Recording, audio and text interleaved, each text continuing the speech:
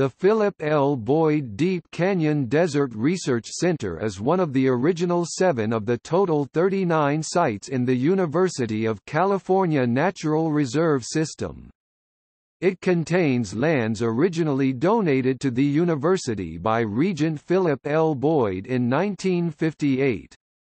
The research center is contained within UNESCO's Mojave and Colorado Deserts Biosphere Reserve.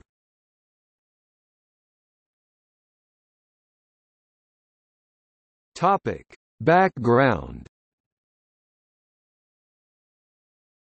Deep Canyon, immediately east of the Palms to Pines Scenic Byway, is located inside the Santa Rosa and San Jacinto Mountains National Monument at the western edge of the Colorado Desert. The canyon cuts into the north face of the Santa Rosa Mountains, creating cliffs 394 meters (1,293 feet) high.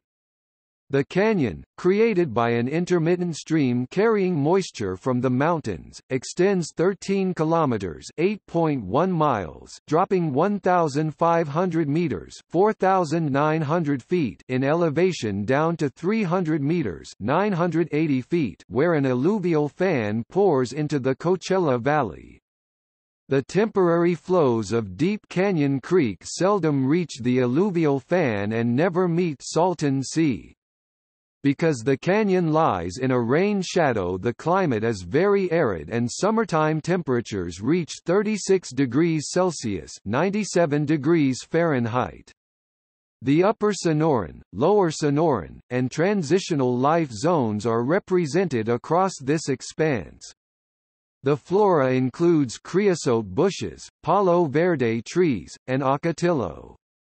In places where water collects, California fan palms and bighorn sheep can be found. The first scientific expedition to the site was carried out in 1908 by Harry Swarth and Joseph Grinnell on behalf of University of California, Berkeley's Museum of Vertebrate Zoology. Philip L. Boyd, a regent of the University of California, leased the land for the Living Desert Zoo and Gardens and invited faculty of the newly opened University of California, Riverside to use the property for research.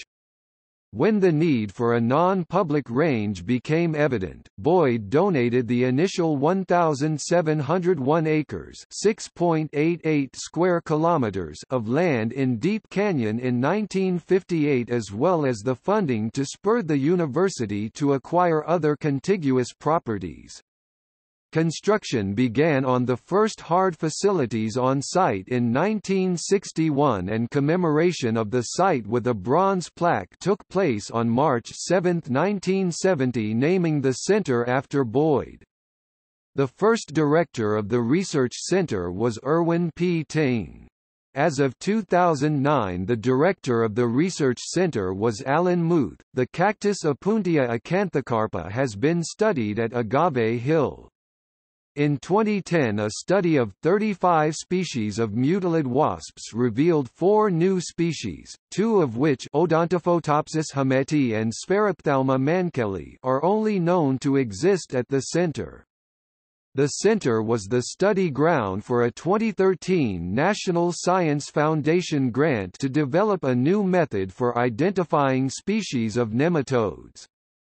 A series of 5 books, Mammals of Deep Canyon in 1968, Ants of Deep Canyon in 1973, Deep Canyon, A Desert Wilderness for Science in 1976, Birds of Deep Canyon in 1979, and Birds of Southern California's Deep Canyon in 1983 discuss the biodiversity of the area. Because of the remoteness of Deep Canyon, it hosts one of the 300 worldwide optical fiber infrasound sensors (OFIS) used to implement the Comprehensive Nuclear Test Ban Treaty. Notes